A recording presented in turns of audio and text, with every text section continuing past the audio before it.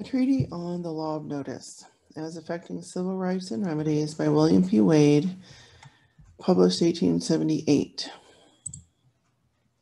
The Law of Notice, Chapter 1, The Different Kinds of Notice. Actual and Constructive. Actual notice sections. Conflict of authority as to what is actual notice. Causes of the apparent conflict. Distinction between knowledge and notice. Same with illustration. Different kinds of actual notice. Express notice. Direct information. Notice by implication. Disregard of notice amounting to fraud. Circumstances sufficient to put upon inquiry. Knowledge imputed to one who has the means of knowing. Notice to purchasers when actual. Facts sufficient to excite inquiry. Possession insufficient. Title papers. Possession held sufficient. Purchaser to use diligence. Purchaser of equitable interest. Vendor's lien. Purchaser from mortgagor. Notice of trust. Purchaser from insolvent trustee. Suspicious circumstances. Inadequacy of price, relationship between the parties, notice of partnership interest, information sufficient to put upon inquiry, different sources of information, vague statements disregarded, degree of certainty required, notice to an agent, principal not benefited by agent fraud, how principal affected by notice to agent, purchaser after fruitless inquiry, information allaying suspicion, the effect of reliance on information from doubtful sources. 1. Conflict of authority as to what is actual notice. The term here is used to designate that branch of the law of notice which does not rest upon mere legal inference or presumption, and to distinguish it from what is properly called constructive notice, would seem to be sufficiently definitive of its own meaning to pass without further gloss or comment. On its face it would appear to import its character so clearly and unmistakably as not to depend for elucidation upon judicial construction, and yet the decisions upon this question are far from harmonious. Even in this country, and the contrariety of view between the courts of Great Britain and the United States is equally perplexing and unsatisfactory. 2. Causes of the apparent conflict. The conflict of authority is more apparent, however, than real. A careful examination of some of the cases in which the most contradictory methods of classifying the kinds of notice there considered discloses the fact that much of the confusion arises from attempts to give general definitions, which shall embrace just sufficient to be applicable to the cases decided. In the same manner, as they are applied to precedent cases where the same principles are involved. A term incapable of being disposed of in a brief definition may be thus loosely explained and convey a meaning sufficiently clear and distinct for the purposes of the case. But when there is an attempt to apply the definition thus hastily constructed to other cases, it may express too much or too little. 3. Distinction between knowledge and notice. Actual notice has been defined by declaring that it exists when knowledge is actually brought home to the party to be affected by it. This excludes all notice which does not amount in fact, as well as theory, to actual knowledge. There can be no doubt that this definition is too narrow. If we are to be confined strictly to what would be considered in metaphysics as actual knowledge, it will be necessary to banish the term from our statutes, and the courts will be compelled to abandon it as unfit for judicial use. Scarcely any fact can be communicated in a manner so direct as to exclude every possibility of doubt as to its authenticity.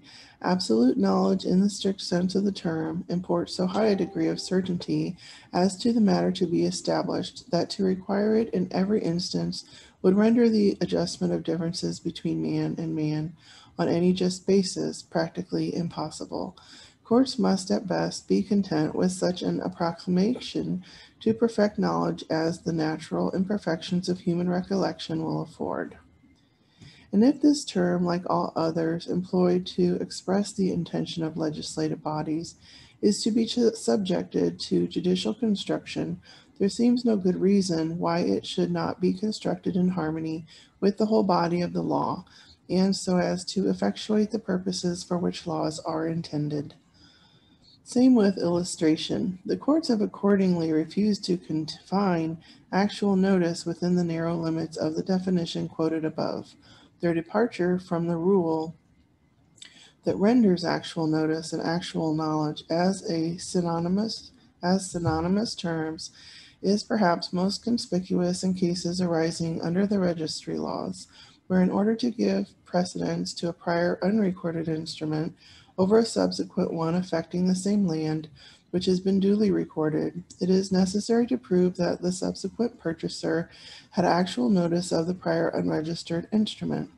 To follow the strict letter of Bouvier's definition and bring actual knowledge home to the subsequent purchaser, nothing would suffice less certain than the presence of the party to be affected when the prior instrument was executed, and a careful inspection thereof by him with sufficient knowledge of the premises described to enable him to identify the property conveyed as that of which he subsequently becomes the purchaser, and even this might fail to fix him with actual knowledge at the time of the subsequent purchase. There would be nothing to prevent his interposing as an excuse his inability to understand the import of the prior deed, or from declaring that the first transaction had passed out of his recollection when the second took place. This would leave the question of knowledge, after all, to be determined by the evidence. The main fact would depend upon the inference to be drawn from collateral circumstances. But where one purchased a piece of land of which there was a former conveyance, the registration of which was absolutely void on account of the absence of the necessary certificates to the acknowledgment, and the subsequent purchaser was informed by his attorney employed to investigate the title that such void registry had been made, it was held that this information was sufficient to put him upon inquiry, and taken in connection with other collateral circumstances of a less significant character, would warrant the conclusion that the subsequent purchaser had actual notice of the prior deed. This was several removes from actual knowledge. Different kinds of actual notice. Number 5. There are two classes of actual notice, which for convenience may be designated as express. One. Okay, within here we have 1, and we have 2. 1 express, 2 implied. So now 1 express, which includes all knowledge of information express, which includes all knowledge or information coming to the party to be charged of a degree above that which depends upon collateral inference, or which imposes upon him the further duty of inquiry. And 2, implied, which imputes knowledge to the party because he is shown to be conscious of having the means of knowledge, though he does not use them. In other words, where he chooses to remain voluntarily ignorant of the fact, or is grossly negligent in not following up the inquiry which the known facts suggest. Section 6. Express notice. The first of these classes is easily and briefly disposed of. Not only would it embrace what might fairly be called knowledge from the fact that it was derived from the highest evidence to be communicated by the human senses, but also that which is communicated by direct and positive information, either written or oral, from persons who are personally cognizant of the fact communicated. Section 7. Direct information. It has been decided in several cases where the information came from those whose means of knowledge were of an inferior sort, that this notice to effectually bind subsequent purchasers must come from parties in interest. And in other cases, it is decided that the statements of third parties who are ignorant of the facts will not amount to notice, but it has been held in a case in which the inadequacy of the vague and uncertain conjectures of those unacquainted with the facts is fully recognized, that where the communication comes from those who speak advisedly of the matter, or from information in their possession of a definite character, the notice will be sufficient to affect the conscience of the purchaser. In some of the cases cited, however, notice obtained by information is regarded as of that character which has the effect of putting the purchaser upon inquiry. But when the information comes directly from the party in possession of full knowledge of the facts communicated, and is so full and complete as to all the essential details of the matter as to carry conviction to an ordinary mind, it would properly be classed as express notice, though it stopped far short of what might be correctly termed absolute knowledge. Section 8, Notice of Implication.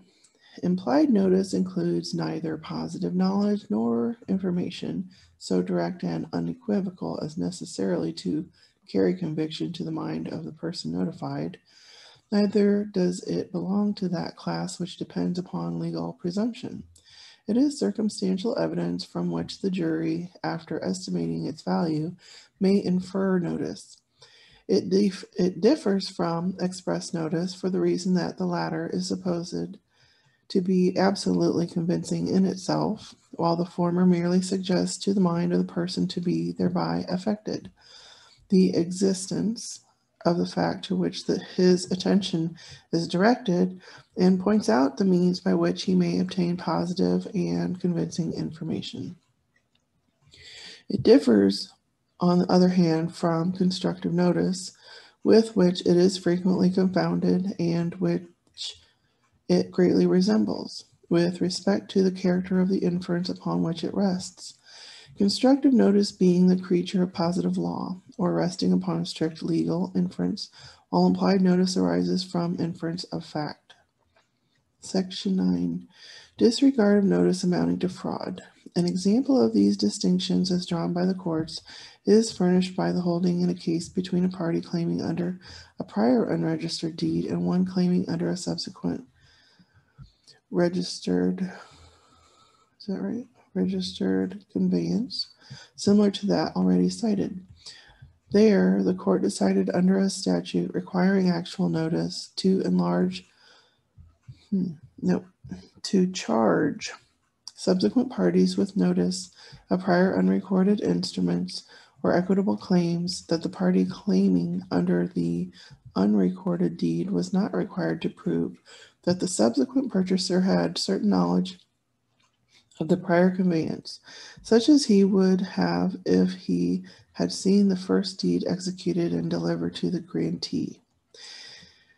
It was held that something less than positive personal knowledge of the fact of the conveyance would be sufficient to constitute actual notice within the true intent and meaning of the statute. The test of sufficiency applied to the notice in this case was that it should be so express and satisfactory to the party as that it would be fraud in him subsequently to purchase, attach, or levy upon the land to the prejudice of the first grantee. Section 10. Circumstances sufficient to put upon inquiry. Where the matter of which express notice is proved is merely a circumstance collateral to the main fact, with notice of which it is sought to charge the party. The collateral circumstance, if sufficient to put him upon inquiry, leading to the truth, will in general be regarded as good notice of the ultimate fact to be established.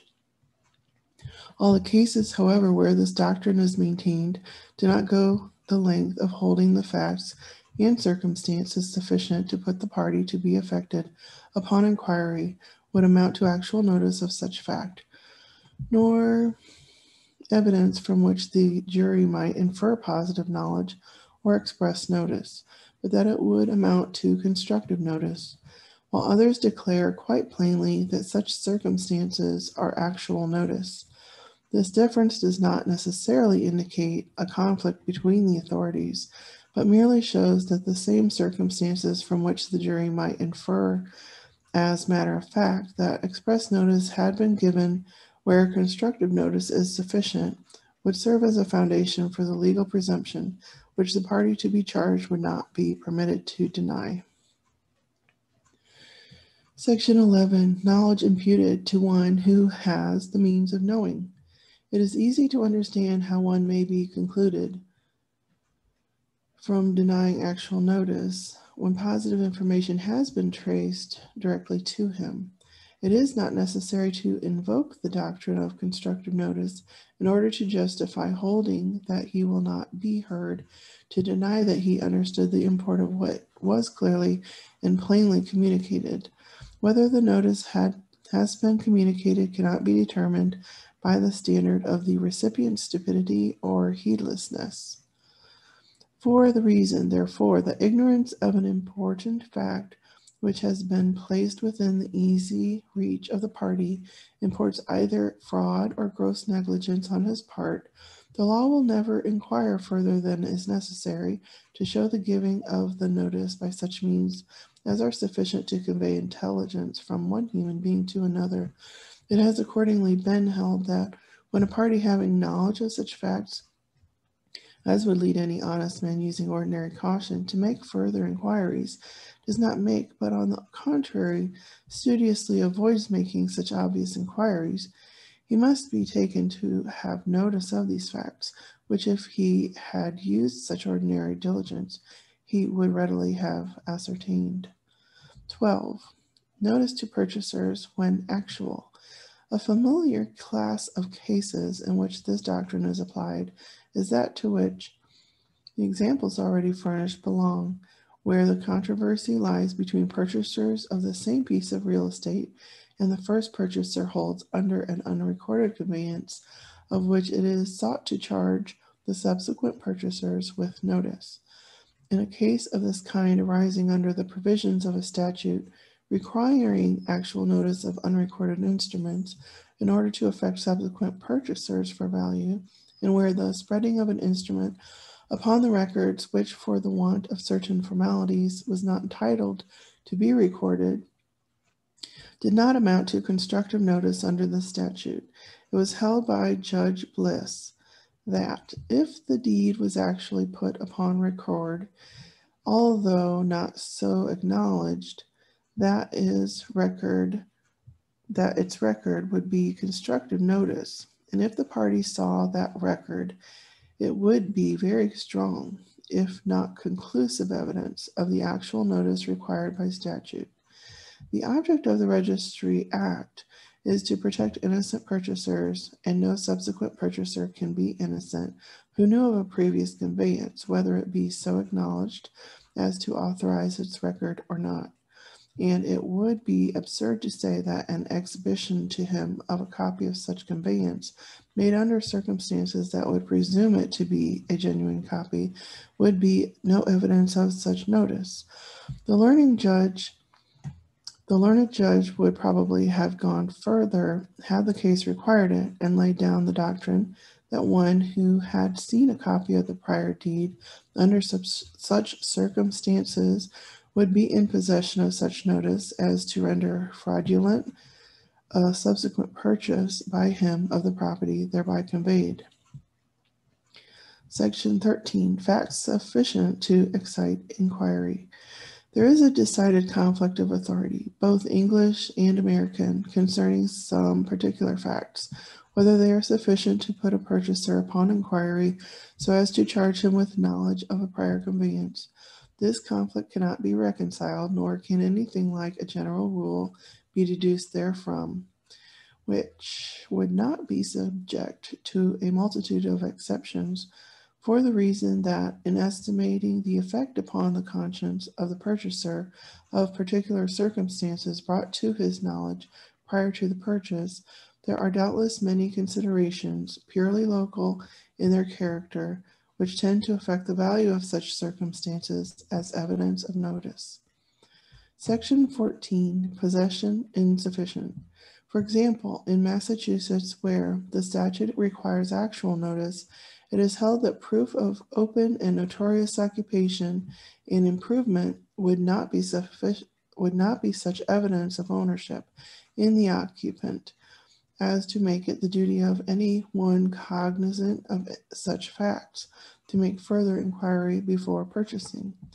And in Lamb v. Pierce, it is held not only that such open and notorious possession and improvement would not be sufficient, but the court goes further and declares that proof of facts which would reasonably put a purchaser upon inquiry would not fulfill the statutory requirements. This, however, goes so far beyond the most recent authority cited in support of the doctrine therein declared that the case may be regarded as unsupported by authority even in that state, so far as it goes beyond excluding possession as evidence of notice. Section 15, Title Papers. The case of White v. Foster referred to last above was where there was an equitable claimant to an interest in real estate who had not placed his claim within the protection of the registry laws. The reservation of this interest was mentioned in a mortgage, and the property subsequently conveyed to a purchaser who had no other notice of the interest reserved than the fact that it was mentioned in a mortgage subject to which he purchased. This was held to be actual notice, and the court, in construing the statute, declared that in order to show actual notice, it was not necessary to prove an actual exhibition of the deed. This must be taken as an admission of the efficacy of facts which put one upon inquiry, for it cannot be contended that the subsequent purchaser in this instance was expressly notified of the outstanding equity by the recitals in an instrument affecting his title, merely because he had notice of such instrument. The only ground upon which he could be charged with actual notice was that, having notice of the mortgage, ordinary prudence dictated that he should examine it with a view to gaining a knowledge of its contents. Section 16, Possession held sufficient. The statute of the state of Missouri provides that instruments affecting the title to real estate shall not be valid except between the parties and such as have actual notice thereof until deposited with the recorder for record. This language of the statute is construed by the Supreme Court of that state to mean that any fact from which a jury may infer actual notice would be admissible in evidence to establish that fact. This species of notice is defined as being either knowledge or consciousness of having the means of knowledge, although he may not use them, and of open, notorious possession under a claim of ownership by the party holding adversely to the subsequent purchaser is regarded as sufficient to place the means of knowledge within his reach, and from possession the jury might infer that the subsequent purchase was made with either full knowledge or involuntary ignorance of the adverse claim.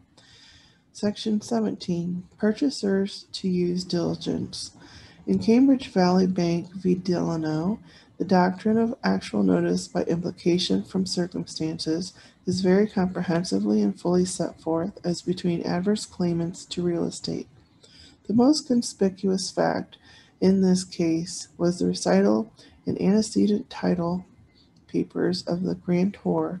It was there held that where a purchaser has knowledge of any fact sufficient to put a prudent man upon inquiry, which is prosecuted with ordinary diligence, would lead to actual notice of some right or title in conflict with that he is about to purchase, it is his duty to make the inquiry, and if he does not make it, he is guilty of bad faith or negligence to such an extent that the law will presume that he made it, and will charge him with the actual notice he would have received if he had made it.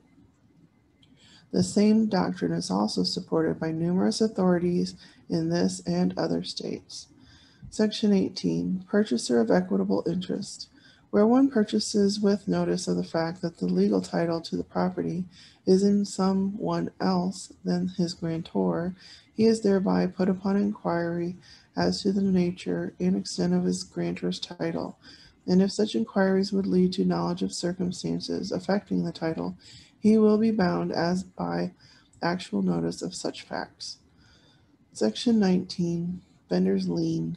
So when the adverse claim is a vendor's lien for the unpaid purchase money notice to the purchaser that the title passed without actual payment of the price agreed upon, although the deed contains an acknowledgement of full payment, will be sufficient to put him upon inquiry as to the fact, and failing to exercise reasonable diligence as to ascertain whether there has been a subsequent payment, he will be charged with actual notice of what remains unpaid, and will hold the title subject to the prior lien. Section 20. Purchaser from mortgagor. So also the fact that a mortgage appears to have been discharged by a person other than the mortgagee has been held sufficient to excite inquiry as to the reason of the unusual circumstance, and the purchaser with knowledge of such fact would be bound by knowledge of all such further facts affecting the title to the property as the inquiry would disclose. Section 21. Notice of trust. Where the purchaser had knowledge that the property had been purchased by persons who were executors of a will and mentioned as such in one of the deeds, forming a link in the chain of title, together with knowledge that such executors held in trust a large estate with unlimited authority to purchase real estate, this was held sufficient to charge the purchaser with notice of the fact that the property purchased was held subject to the trust upon the principle that, being possessed of knowledge of distinct facts affecting the title of his contemplated purchase, he could not close his eyes and screen himself under the plea of ignorance of other facts connected with those already known to him. Good faith rendered it incumbent upon him to make reasonable inquiry, and he took the title charged with the trust of which such inquiry would have informed him. Section 22. Purchaser from insolvent trustee. Knowledge of the insolvency of a trustee from whom a conveyance is received in satisfaction of the personal indebtedness of such trustee would be sufficient to put the purchaser upon inquiry as to the bona fides of the transaction, and in equity he would be considered as having notice. Section 23. Suspicious circumstances. Inadequacy of the price paid under circumstances otherwise of a suspicious character may be sufficient to excite inquiry. When there is a strong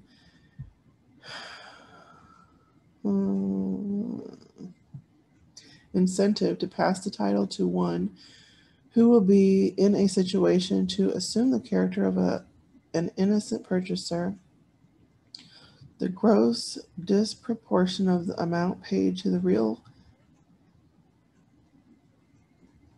value would be such a badge of fraud as to inform the purchaser so loudly of the intended wrong that he will not be permitted to shelter himself behind the fact that he did not know of the defect in his grantor's title, as where property worth $2,000 or $3,000 was conveyed for a consideration of $100 to one whom the grantor regarded as friendly to himself, and there was no other explanation of the unequal transaction offered by the parties thereto than the friendly relations subsisting between the grantor and grantee, while it was in evidence that the property in the lands of the grantor was subject to an adverse equitable interest, the purchaser took with notice.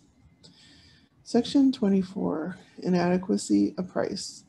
So where a bond and mortgage for $8,000, upon which $2,000 of the principal and all the accrued interest had been paid, was transferred for only 3/4 its actual value, and the consideration was received in unsaleable goods at 40% above their market price, with no intention of using or disposing of them in the regular way, but with a view to sending them to an auction store, these circumstances were held sufficient to put the purchaser upon inquiry as to the ownership of the security. But mere inadequacy of price realized at a sheriff's or other involuntary sale would not tend to put the purchaser upon inquiry for reasons too obvious to require comment. Section 25. Relationship between the parties. The fact that the grantor was the father of the grantee was held to be evidence of the son's knowledge of a trust subject to which the land was held by the father, and properly went to the jury to enable them to determine that fact. And where an insolvent debtor, pressed by his creditors, conveyed absolutely all his property to his son, a young man without property, receiving neither payment nor security, such circumstances were held to proclaim the bad faith of the transaction in such unmistakable terms that a purchaser from the son, with notice of these facts, could not hold against a purchaser that a sale under an execution against the father. Section 26. Notice of partnership interest. It has been held that notice that the property belongs to a partnership is sufficient to charge it in the hands of the purchaser with partnership debts. But it has been elsewhere decided that a purchaser from a surviving partner who held the property in his individual name would not, by mere knowledge that it was partnership property, be charged with notice of the trust under which his grantor held, so as to render the property in his hands subject to the partnership debts. In this latter case, however, it was held that the manner of the transfer being secret, and the purchaser knowing that the firm were greatly in debt, would suffice to put such purchaser upon inquiry. Section 27. Information sufficient to put upon inquiry. Notice by verbal or written information has elsewhere been considered, for the most part, as express notice, but as there intimated, in many instances, the information is regarded on account of the source from which it comes as merely sufficient to put the purchaser upon inquiry, and in some cases would be so vague and uncertain as not even to amount to this. However, where information of the existence of a patent was received through neighborhood report and from the declaration of a stranger that he had seen it, this was held sufficiently certain to be taken in connection with knowledge of possession and cultivation by tenants of the patentee as evidence of notice, and would bar the laying a warrant upon the land as waste and unappropriated. And where a mortgagee who had lost the instrument before having it recorded informed the purchaser after the note so secured had been transferred to another, this information was held sufficient to put the party upon inquiry. Before purchasing and failing to inquire, the mortgaged property was bound in his hands for the debt. So where the communication came from a stranger who had no connection whatever with the title, the notice was held sufficient to charge the purchaser. Section 28. Different sources of information. The character of the person giving unasked advice of this kind is always to be taken into consideration in estimating the value of the information. His relations and intimacy with the parties from whom direct information might naturally be expected to come, his connection with the transaction, and his facilities for obtaining information, as well as the degree of knowledge he displays, should all be considered before the party contemplating a purchase can venture with safety to utterly disregard his advice. Notice coming from a friend or relation of the adverse claimant has been held sufficient, while the vague reports of mere strangers have been held not to affect the conscience of the purchaser. Section 29. Vague statements disregarded. Whatever be the source of the information to be affected as notice, either express or implied, it must amount to something more than a vague statement that the vendor's title is subject to an equity, or coming even from the guardian of the equitable claimant, informing the party that he will purchase at his peril. Such wild statements as these could not put the party upon inquiry, for the reason that they do not tend to direct his attention to any specific source of knowledge, and it is contrary to reason and common sense that one should be prevented from purchasing by what he might fairly regard as the idle gossip of busybodies. Section 30. Degree of certainty required. But while it is essential that there should be reasonable certainty as to the facts communicated, it is not to be understood that there should be a full description of the outstanding equity. It suffices if the information is certain within the rule id certum est quod certum redi potest. If it directs the purchaser to where he can become fully informed of the particulars, he will be affected by it. If he fails to purchase, his inquiries in the direction indicated. Section 31, Notice to an agent. Generally, when the doctrine of notice to agents is referred to in the books, it is mentioned as constructive notice, but it seems to be governed to a considerable extent by the rules applicable to actual notice. In the case of Barnes v. McClinton, Gibson C.J., in rendering the opinion of the court, says, the purchaser had actual knowledge through his counsel of the contents of the paper. Notice to the counsel in the same transaction being presumed notice to the client. Section 32. Principal not benefited by agent fraud. To hold that purchasers could never be affected with actual notice through an agent or attorney would be to afford extraordinary facilities to those who wish to take fraudulent advantage of the statutes requiring actual notice of equitable interests or unrecorded instruments affecting titles to real estate in order to charge the purchaser. If the agent or attorney to whom was entrusted the duty of investigating the title and preparing instruments of conveyance should be conveniently blind to whatever promised to disclose an adverse claim outside of the public records, or conveniently dumb in regard to such disclosures when made, his principal might be effectually shielded from the consciences of the fraud perpetuated by his representative. It might not sound consistent to say that notice to an agent is actual notice to the principal, but in the event of this question arising under such a statute, it would probably be held that it was a fraud upon the owner of the equity or unrecorded title for the agent to conceal the knowledge acquired in the course of his principal's employment, and the principal would not be permitted to profit by his agent's fraudulent act. Section 33. How principal affected by notice to agent.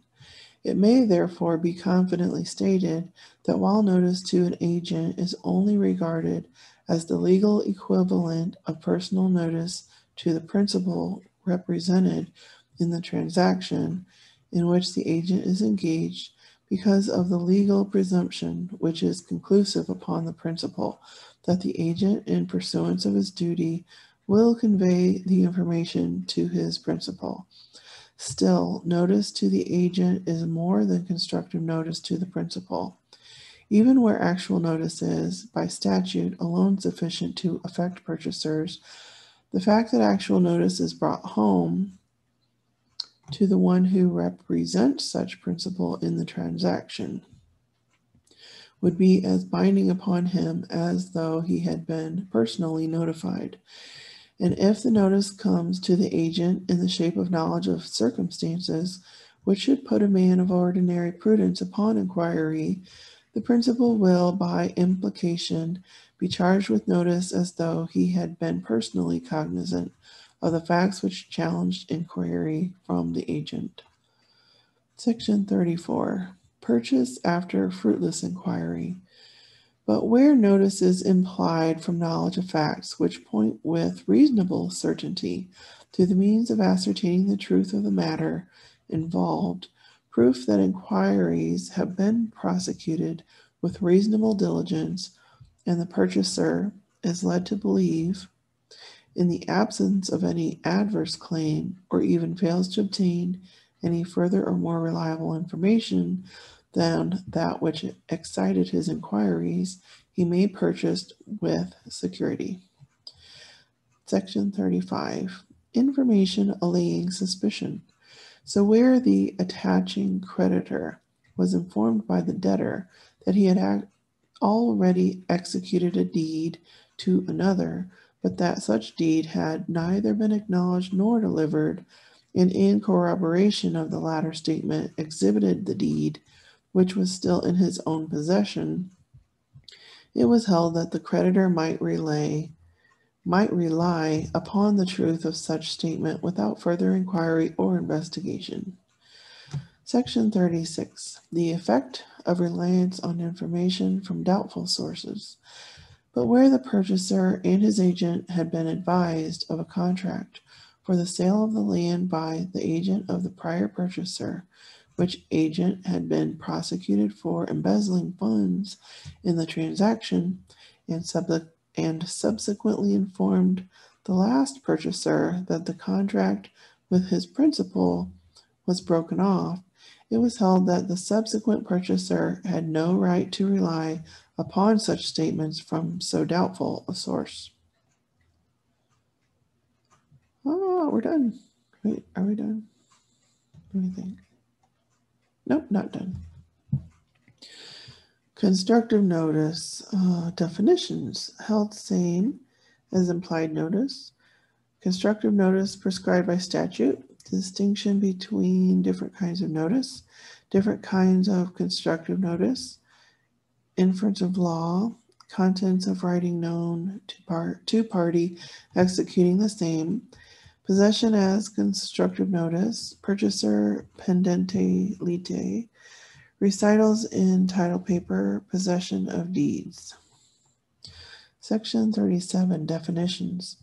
Constructive notice is defined by Chief Baron Eyre as, in its nature, no more than evidence of notice, the presumptions of which are so violent that the court will not allow of its being controverted.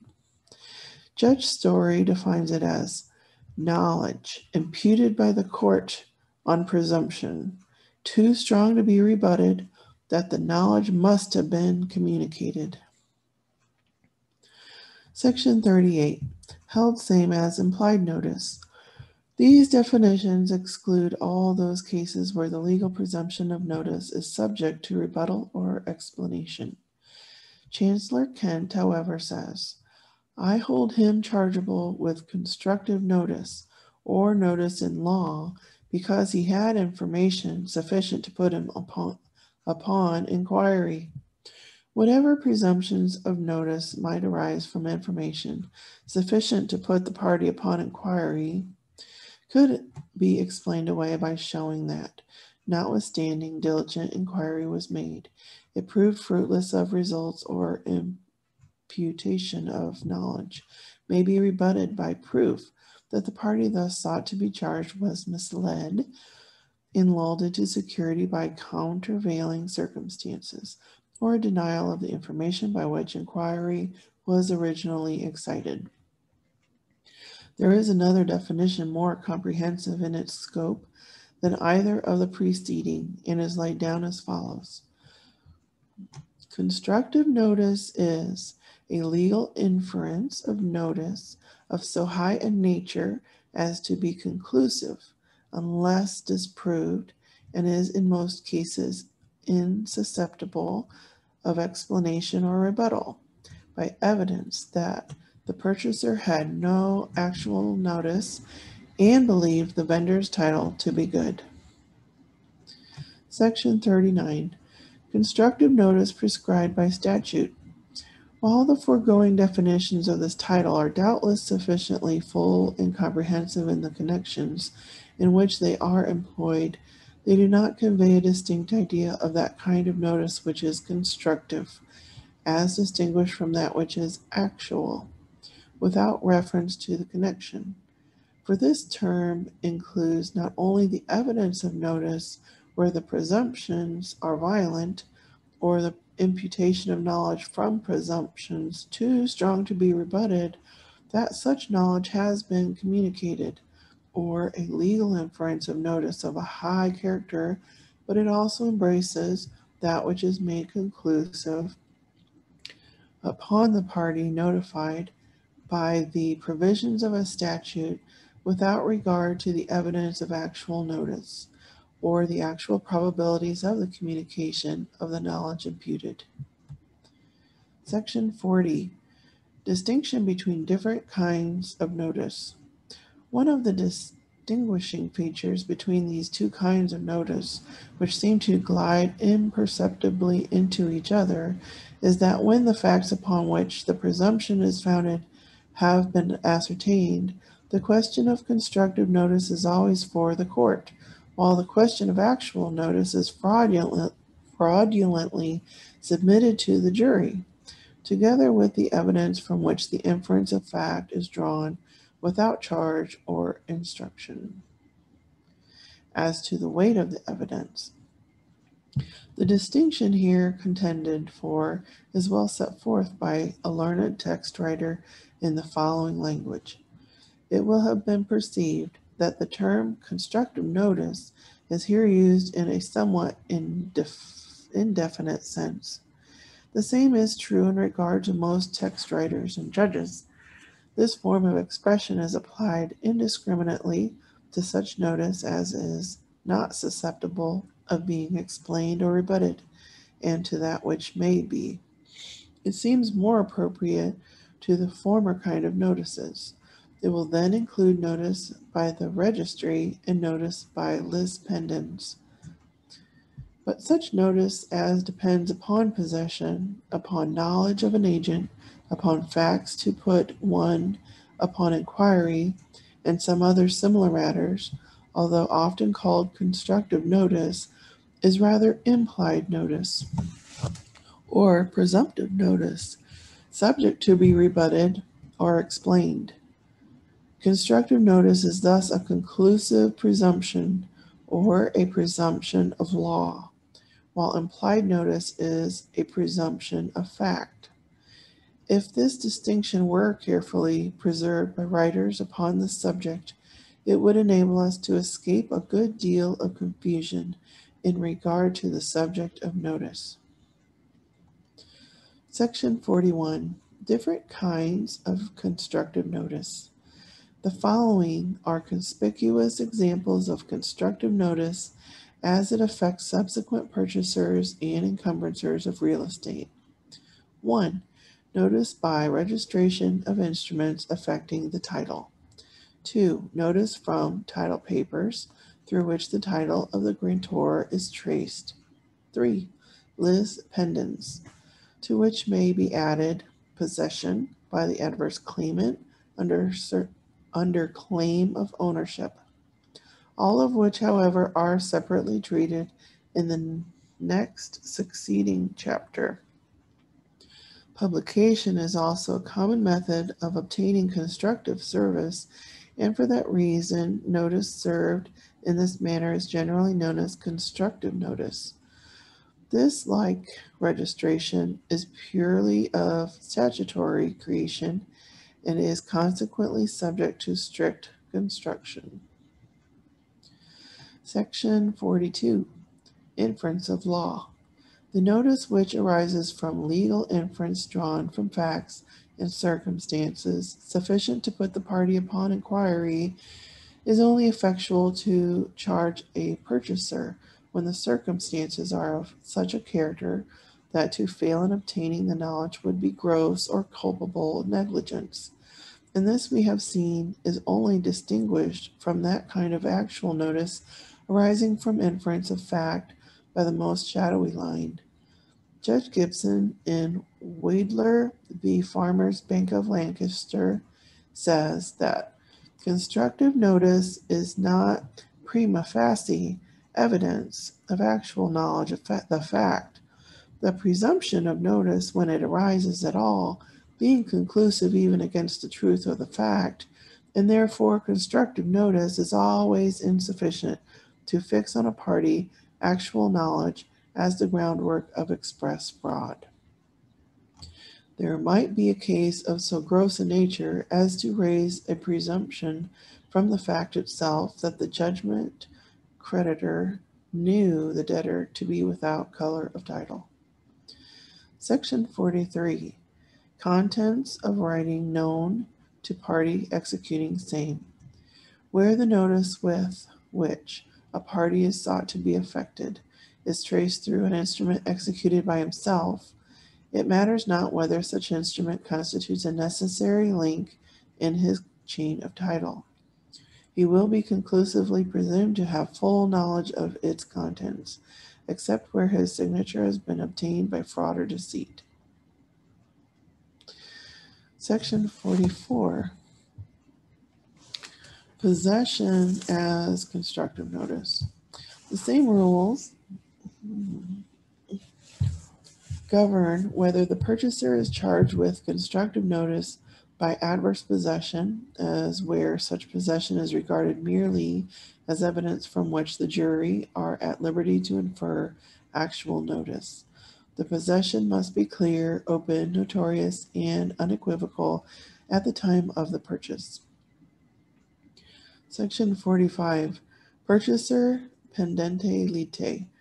Independent of the doctrine by which purchasers pendente lite are affected with constructive notice of the suit so as to bind the property in their hands by the judgment, it has been held that the clerk of a court in which was pending a suit for specific performance was constructively charged with notice of the nature of plaintiff's demands. Notice of the nature of the plaintiff's demand. Section 46. Recitals in title papers. Perhaps as striking an example of the extent of this doctrine as could be found is the case of Peto v. Hammond, where a vendor's lien was retained in the deed to the grantor of the party charged, which deed had always remained in the original vendor's possession, and the grantee of the party against whom the debt stood that was secured by the lien had never had an opportunity to inspect the instrument. Nevertheless, it was held that he had constructive notice of such lien for the reason that it was recited in a deed which formed a necessary link in his chain of title. But where such recital is relied upon as constructive notice, it must be in an instrument affecting the title to do the same piece of property to which such recital refers. Section 47. Possession of deeds. Where the title deeds necessarily pass with the title, and strict reliance is not placed upon the registry of instruments affecting land titles. Notice that the title deeds of an estate are in the possession of someone else than the grantor, is generally held to be constructive notice of whatever claim the one in possession of such deed had against the property.